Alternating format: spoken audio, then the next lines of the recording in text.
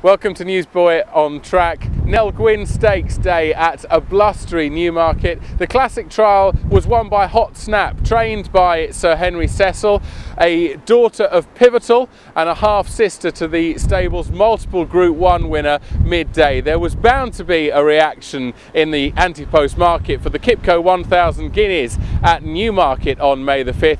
Luckily, Ladbrokes David Williams was on hand to tell me all about it.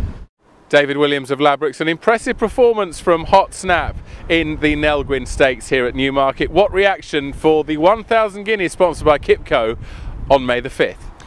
It was a staggering win, really very impressive indeed. She enters now as the 7-1 third favourite for the 1000 Guineas, only Certify and Just the Judge ahead of her at 6-1 joint favourites. But you would imagine when she gets the thumbs up from Sir Henry Cecil, there is every chance that she can be sent off the favourite for the first classic for the fillies.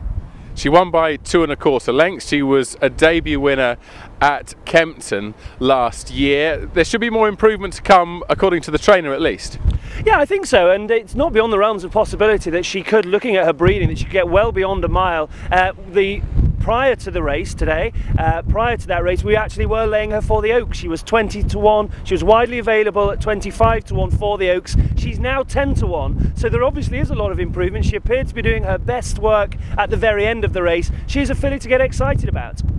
But it's not just the 1000 Guineas where you've had market moves. Toronado, of course, runs in the Craven Stakes here at Newmarket on Thursday. Interest in him, and also Aidan O'Brien's Mars, surprisingly.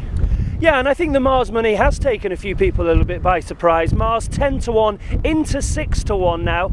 Joint second favourite, of course. Dawn Approach dominates that 2000 Guineas market, but 6-1 Mars from 10-1, a significant market move for the Ballydoyle horse. The same price now, 6-1, as Toronado. They've been backing this horse at double figures all the way down. A big run expected from Toronado in the Craven, and I think subsequent to that race, the picture will be an awful lot clearer.